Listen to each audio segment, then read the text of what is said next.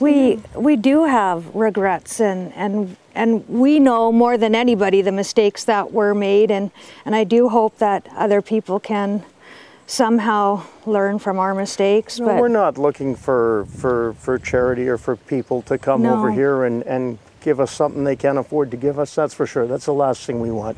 We're survivors, like I say. We live here, and you know, the first couple of days there was a pretty big shock, and there was a lot of people telling us what to do and so on. But really, I mean, we're not at fault here. You know, we just raised a family here and built a house, and a forest fire came and wiped it out. Whether we had insurance or not isn't our fault. You know, we're innocent. We're just here doing our own thing, working every day, paying our taxes like everybody did, and all of a sudden it's all gone. It was a difficult year. There are people out there that'll blame us for that, I suppose, but whatever. And how do you answer to those questions? No insurance and that sort of thing? Well, we regret it immensely. You know, our insurance rates went up so much, and I suppose you can always say you can do this and you can do that. The point is that we didn't. You know, our insurance went up to $5,000 or $6,000 a year for a little tiny 1,000 square foot house that we had, and it was ridiculous, and I was mad about it, and I didn't buy it, and my fault. That's the end of the story. It's as simple as that. I don't expect anybody to bail me out of that situation. It's just where I'm at. That's it. You know, if there's people that can help, great. If they can't help, that's just fantastic. There's a lot of people in the world and in the community that are a lot worse off than us. I can tell you that for sure. You know, we still have a place to live. We're on the lake. A good family. Yeah. And well, that's just it. At face value, when people see it, they say, well, why should I help someone who has such a and they don't have to. Worth millions of dollars. They don't. Yeah. Nobody has to help, and we will be okay. Appearances, Kelly. It's appearances. We're not worth millions of dollars. It's as simple as that. Just appearances.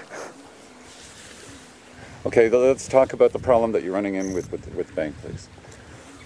Oh, well, with BC's Privacy Act, you know, there's a lot of positive things about that. But with us, somebody in the community has opened up a bank account for us, and unfortunately with the Privacy Act, the bank is unable to give people any information on the account number, and people are unable to make a deposit into the account without that number. People can't go into the bank and just say they would like to donate money to the fund and I feel terrible even talking about. We're not the kind of people that ask for that kind of stuff. We're not. You know, we've been the kind of people that give that kind of stuff and help out the community and donate wherever I could and so on. And the bottom line is we can't afford to build a house. It's as simple as that. We don't have that kind of money, not even close. And, you know, if there's people that can help, great. If there isn't, that's just fine too. We understand perfectly.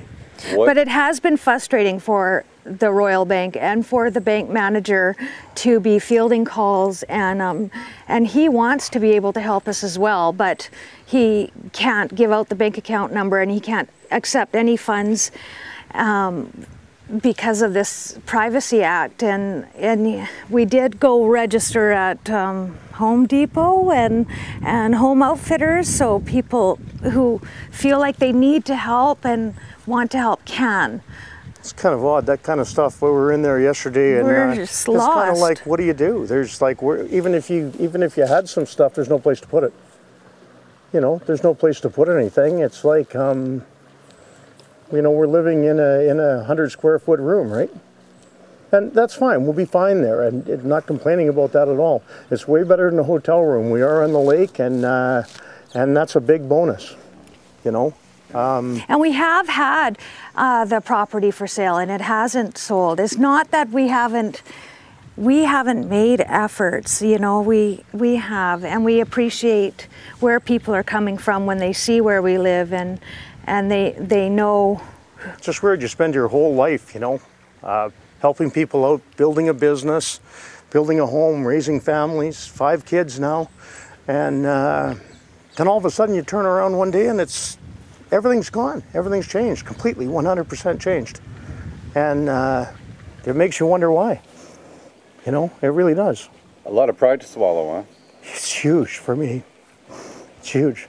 I can't. It's just too hard. Yeah. Yeah. I don't know if you've seen the Castanet forums or the other things like that. How do you?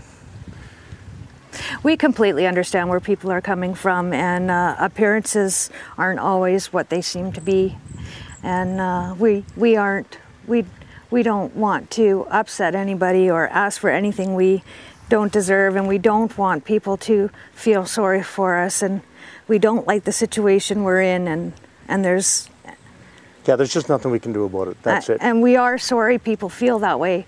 I really am very sorry that people feel that way. They should step into our shoes and give it a try. We didn't start the fire. We just made a bad decision. We didn't start the fire. But you have assets, obviously, but judging by the information that's been supplied. It's been, the economy has been so bad that it's just. Our assets are pretty small right now, Kelly. Overall, we're just struggling by. That's it. Have a couple of snowmobiles for sale. Didn't get burned, but we can sell them and we can do a few things. But business was terrible the last 2 years. This was our recovery year, and hoping that was going to go well. And we'll be okay. I need to focus on that, and hopefully we can pull ourselves out of this mess. Okay. Now you know that people, when they see this interview, will continue with the same pessimistic thoughts. Those kind of people are going to be pessimistic for the rest of their lives. They always have been, and they always will be. And that I have no comments on that whatsoever. It's a waste of energy to be negative and pessimistic, and I never have been a day in my life, and I'm not going to start now. And I don't like those kind of people around me. It's as simple as that. Not only that, we've beaten ourselves up more than anybody could ever do. Yeah. We're the ones that are living it, and we regret it, and we have been harder on ourselves than anybody else could ever be. It's okay. So I understand where they're coming from. I really understand where people are coming from, and we're not asking anybody for anything. We're just saying, we made a bad choice. If there's anybody that can help, that's great. If they can't, then that's perfectly understandable, and it's simple as that. But we're not the millionaires that people project us to be. That's for sure. That's for sure. And on the other hand, we have family, and we have each other, and we'll be okay. We're just going to keep putting one foot in front of the other and try and focus on the things that are. I've worked 14 hours a day my entire life or more, and maybe I'll just have to work 16 to get it back. That's all. In hindsight, what lessons have you learned from this? Well, I don't know. I don't know if there's really any real lessons to be learned. Obviously it's a no-brainer. If you had insurance, this wouldn't happen. Of course. But still, we had a small, quaint family home. It wasn't a big, luxurious mansion. Not even close. This was a small family home that was full of love and full of memories, and we still have our memories. So there are a lot of people out there, I'm assuming, that don't have fire insurance. What advice would you offer them? Well, scrape up the money, because you never know what can happen. I mean, we had a forest fire last year that missed our house by 200 meters. What are the chances of that happening the next year? I'd say they're pretty low, but they're not that low because it happened to us. So, I guess I thought I could manage a theft, because at $5 grand a year for insurance, how much can people steal, right? Not very much usually. We don't have anything that's worth anything to steal, so what difference did it make, right? And I never thought we'd have a fire. That's for darn sure.